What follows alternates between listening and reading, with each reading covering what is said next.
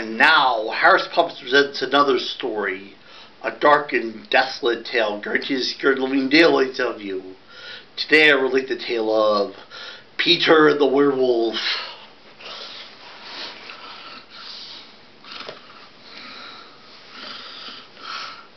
Peter is a boy. He wants to be a werewolf, but he couldn't find any books on how to become a werewolf, neither at the library or at school. Then the mailman showed up.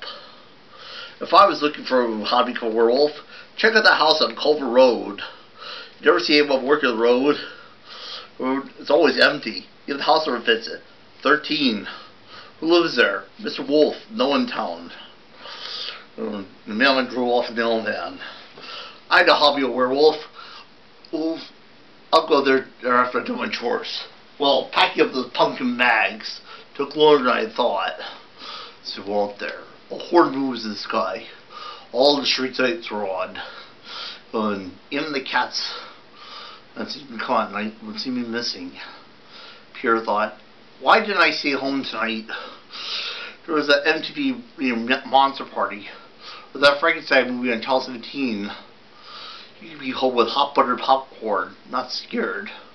Soon came the house. There were signs of where it said, enter at your own risk. He knocked at the door. There was a werewolf at the door with bright fangs.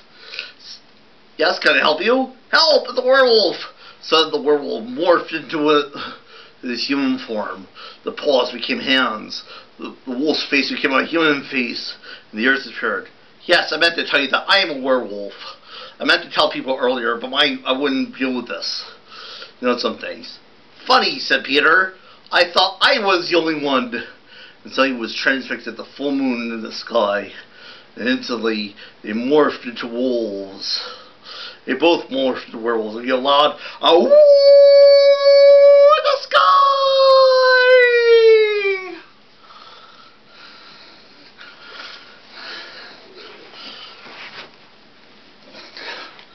And that was our story, Peter the Werewolf.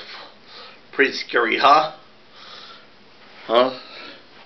This is 10 years over an owl.